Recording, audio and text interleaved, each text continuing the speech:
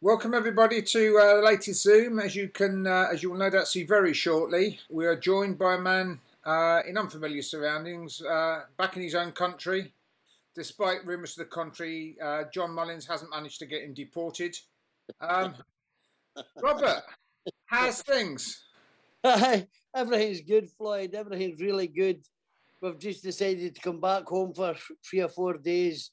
We're up here to Friday morning, just having a wee break and see the grandkids. We hadn't been able to get out and about and see them for about 15, 18 months or something. So it's great to get back up here. But what's really special is how warm it is up here. It's like being back down in Kent, you know what I mean? So it's not usually as good as this out here, but hey, we're loving it just now. You jocks can't do the sun, can you?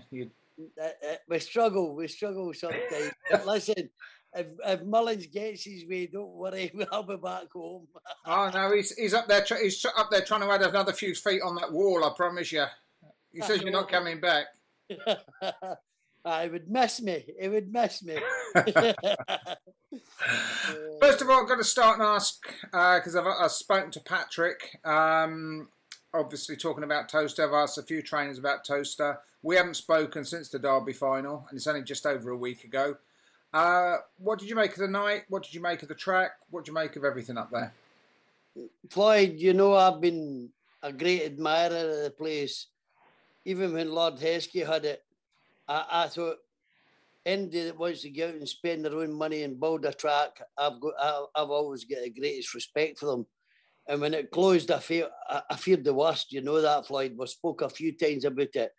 And then when Big Kevin taken it over, well, we had a lot of telephone calls about Towster and Kevin Boothby and what he was trying to do with the place and that. And me and you were speaking a lot about it, and we were kind of hoping it was going to be the derby that we're hoping for.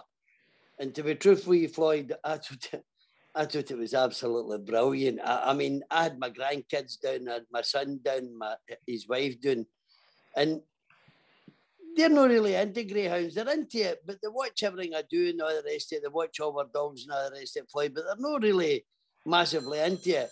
But by God, they loved it. Even the grandkids, they loved every minute of it because there was something for them. You know what I mean? There were girls walking about in big sticks, and there were the dancers there and the singers, and even the grandkids were up singing and all the rest of it. I mean, it was, and to think that's the first time that Big Kevin's done it. Well, Floyd, you know, I was a lover of Wimbledon and all the rest of it, but even they never put on a show like that. That was just fantastic what I witnessed up there. Floyd, it was out of this world. Listen, it's got to be. It's got the right place. It gives everybody a buzz. I never heard one complaint, Floyd. You know what I mean? Even when I was there on Derby final night, I was talking to everybody, and it was great to see some old faces. It was great to see a crowd.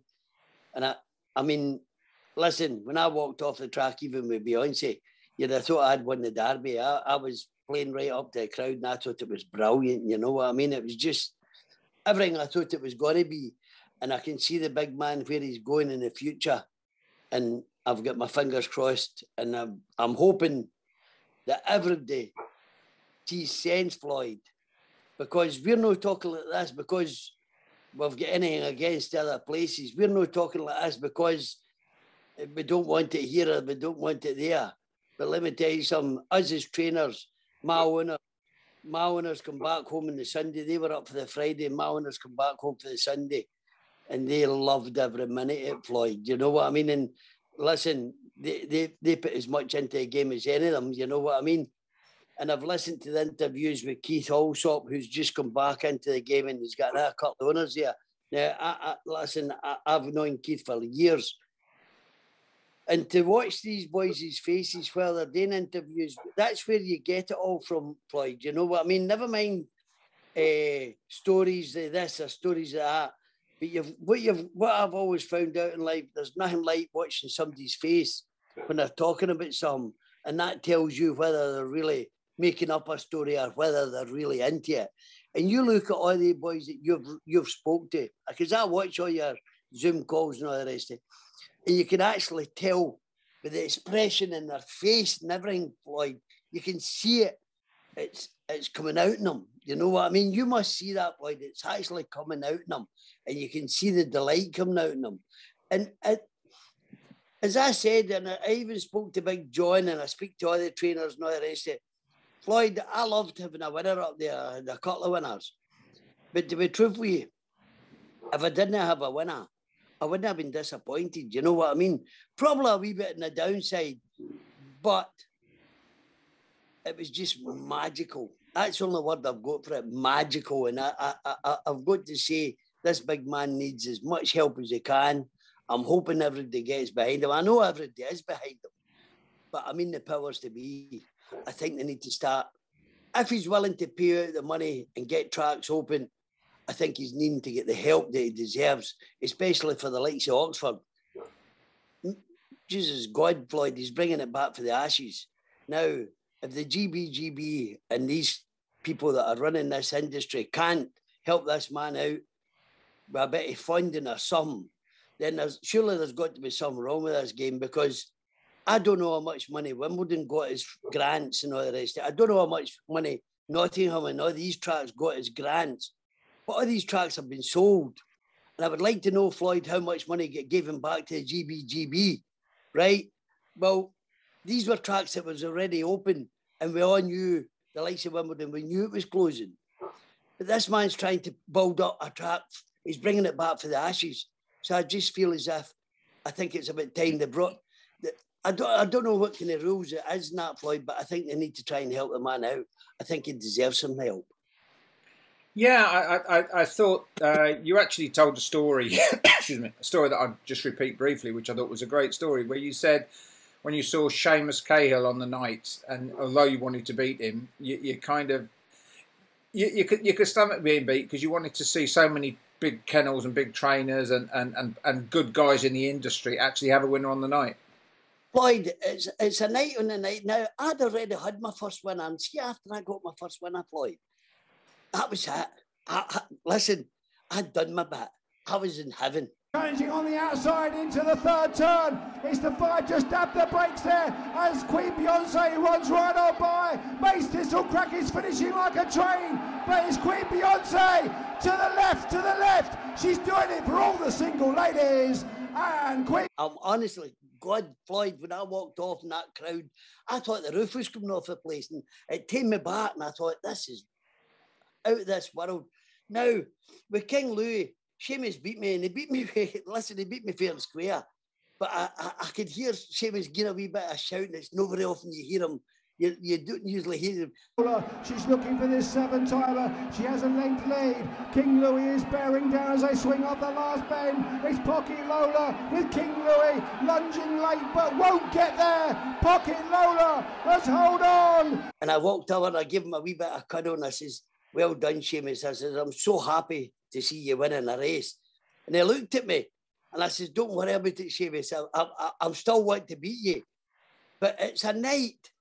It is a night, Floyd, that you want to see everybody getting that wee win. You know what I mean? It doesn't just belong to all the trainers, the Rab McNairs of this world, and the Seamus Cahills and all the rest of it. It doesn't. It's great to see. Like, if there were 12 races on, Floyd, it would be nice to see 12 different. If there were 20 races on, it would be nice to see 20 winners. You know what I mean? It means there's 20 people there, 20 trainers feeling the same way I did in the first race, and feeling, and 20 sets of owners all feeling, getting that buzz. And if they can all get it, Floyd, it can only be good for the game. You know what I mean? So I thought it was brilliant. I was so happy. Like, after the first race, I was so happy, Floyd. I had done a job. I had done my bits. My bits come out and won good. And even Donna, Kevin's partner, she come over and cuddled the wee bits. You know what I mean? Because everybody knew how good she was and what happened and how long she'd been off. And even Donna didn't even mind. Donna didn't even mind getting beat with her. You know what I mean? Yeah. And I think that's the place that all brought that tears. Or you know what I mean, Floyd? I think Kevin Hutton and that would have loved to win the race. But it was a night that if it's possible, Floyd, that you didn't mind getting beat. Do you know what I mean? Because you were still enjoying the occasion. The occasion was so great. even Big Kevin got a winner that night. You know what I mean? It's so well deserved. I was so glad to see him getting a winner. Okay, every time you get a winner, you've got 5 losers. But listen, we've just got to hope it gets bigger and better, because I can't. Listen, we've spoke about it. And I think even you and me, what we spoke about before they even got the derby and all the rest of it, Floyd, and the way we spoke about things and what we were hoping to see happening in the game at Towcester, I think it went beyond that. You know what I mean? I think it went above and beyond that for what we were expecting. But it was it no great to hear the crowd? I mean, it was fantastic. It was. I mean, funnily enough, even people like, we talked about the trainers, but I mean, Youngie's owner, the Champagne Club, I mean, those people put so much into dog racing. They support it. They were out there in the big numbers in the marquee. And it was brilliant to see Youngie and his owners have a couple of winners on the night. Listen, I think Brendan come home and he said that he had a right good bet in Youngie's dog. He says, because there's one thing about Youngie. He goes for a winning derby final night. He's like us. They like to put on a show in derby final night. Now, the likes of Youngies and Steve Fluen and the Champagne Club, how can Andy say they don't deserve a winner? Look at the money they put, and they get in there and they take over the full marquee and everything, Floyd. Now, that's no cheap. So you've got to take your hat off, and it's great for the likes of Youngie and Seamus and Patrick and even Kevin Brisbane. Look at him, Kevin Brisbane was one of the biggest owners in the game, you know what I mean, with the amount of dogs he's got. So it's great for all these boys to get winners, and that's what I'm saying. Floyd, after I had my first winner, I wasn't care, and I enjoyed myself. I was really, but I fell in love with the place a long, long time ago. You know that, and I know that. I fell in love with the place after Wimbledon closed, because I feel as if it's what we need. And I think when they listen, they do need to listen to us. Yeah. Your Mark Bird and all the rest of it, they do need to listen to us. And I don't like this idea, Daniel coming on the TV and saying it's not a derby track. Daniel's need to bother about his own track. He's entitled to his opinion, though, Rab. Yeah, listen, everybody's entitled to his opinion. But let's not just start slagging people off and slagging tracks off. Let's help them. You know what I mean? But everybody needs help in this position.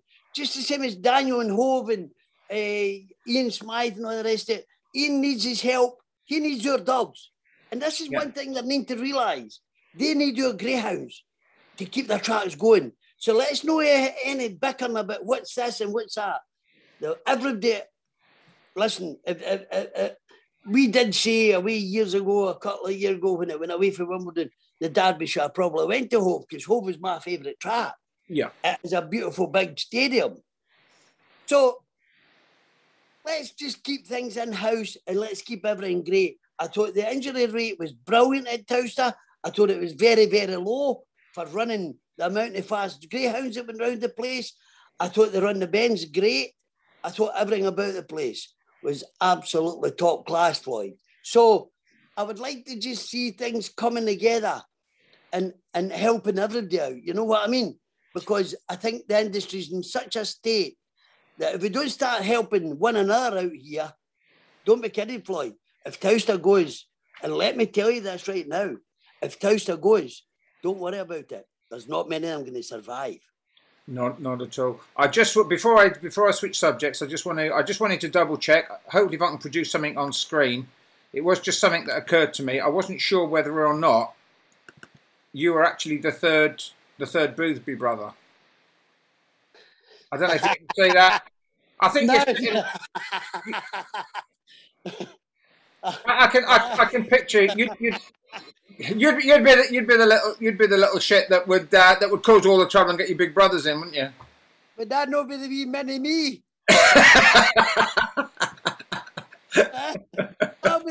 I'll be the wee mini me sitting beside the two big boys. Yeah. Listen, Floyd, I can't say, but you'll never get me saying anything bad about him anyway, because even when he was running Henlow, and let's not be kidded, we all know that Henlow was struggling until the boys stepped in and gave them the boost that they needed. We all know Kevin that was putting every last penny they had into the game. Yeah. And that's the dedication that he's got to the game, you know what I mean? So, yeah. But let's just hope that everything goes well, Floyd, that they see common sense and that everything goes to plan.